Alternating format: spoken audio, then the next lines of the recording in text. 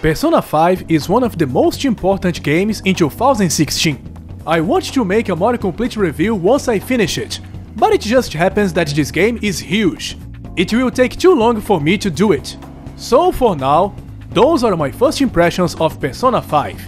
You can notice that the atmosphere in Persona 5 is completely different from the previous game. In Persona 4, everyone was very friendly with the main character. He and his group of friends were famous as the good kids on school who could solve any problem. But this is completely different in Persona 5. Everyone treats the main character like he's a big hindrance. 問題を起こせば即退学処分だ。正直、君のような人間を受け入れるか迷ったんだが、まあ、いろいろと都合があってな。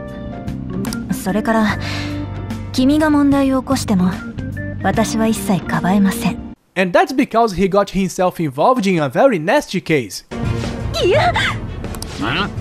ふざけやがって。誰か通報しやがったな。車に乗れ。お前らのような無能な連中は黙って俺の舵取りに従え。おい、何見てんだ。向こうに行け。助け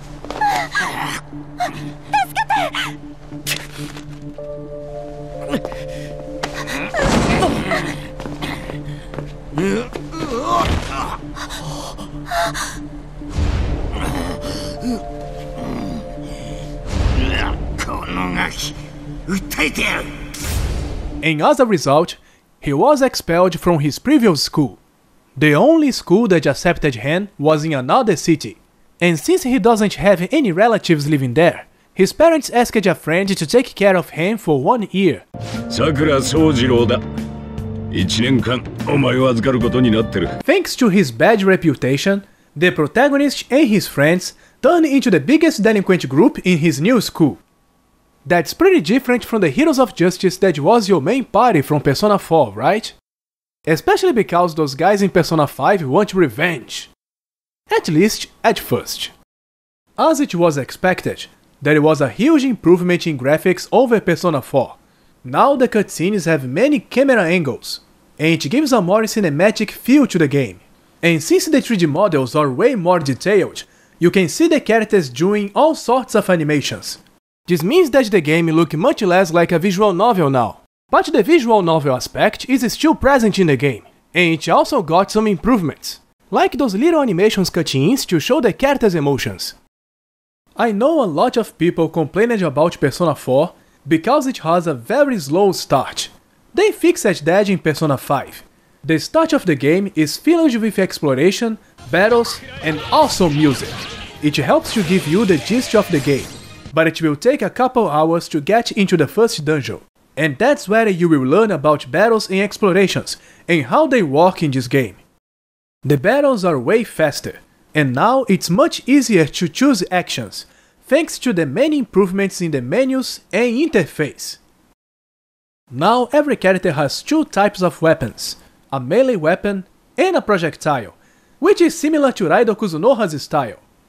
Stealth is a big part during dungeons exploration, but thanks to the great level design, the cover command works really well, and by using it, it's much easier to get enemies by surprise. The dungeons are not random generated anymore, but they are still huge. Nevertheless, they don't get repetitive, and that's because every dungeon has different gimmicks and puzzles. Perhaps the best improvement in Persona 5 is the way how you get new personas. Similar to the main games in the Shin Megami Tensei series, you now need to have conversations with the demons in order to turn them into new personas. Those conversations can be very interesting and funny to watch. And if the negotiations go well, you can also get money and rare items. To start a conversation with demons, all you need to do is to attack all the enemies on screen with the weak points. The message "Hold Up" will appear on screen, and it will give you the option to do a team attack, and right below, the option to negotiate. There are also situations where the demons are completely cornered, which makes they beg for mercy. When this happens, you can also negotiate with them. but you will skip through the conversations and questions and get what you asked for right away. If for whatever reason you lost your persona and you want it again, you don't need to have the same conversation with the same demon again. The next time you have the opportunity to talk with this demon, you can just pick this option to skip the conversation, and the demon will recognize you and become your persona again.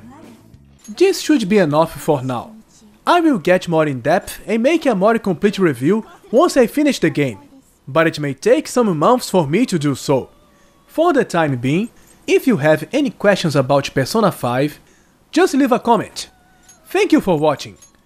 Bye! これは強いペルソナです。